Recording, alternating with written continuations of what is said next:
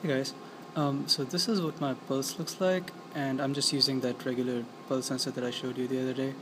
And you'll notice that it seems okay, but if I start moving, I guess that is motion artifact. And then if I just let my finger go, you don't see any pulses anymore. Well, you do see some notches which are weird, but the moment I come and like touch my finger gently onto the sensor, you can see my pulse return.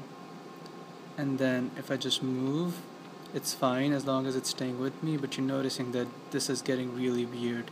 I don't think that's my actual pulse. We might need to record my EKG to just be sure, but that just looks like a lot of motion stuff. The moment I get static again, my pulse comes back.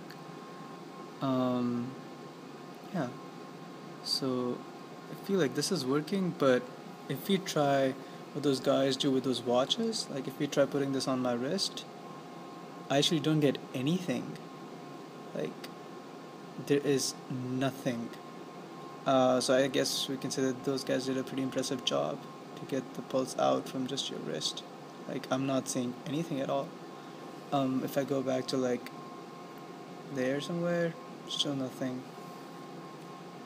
Back to my finger, yeah, you see my pulse return. So I guess this is a challenging problem.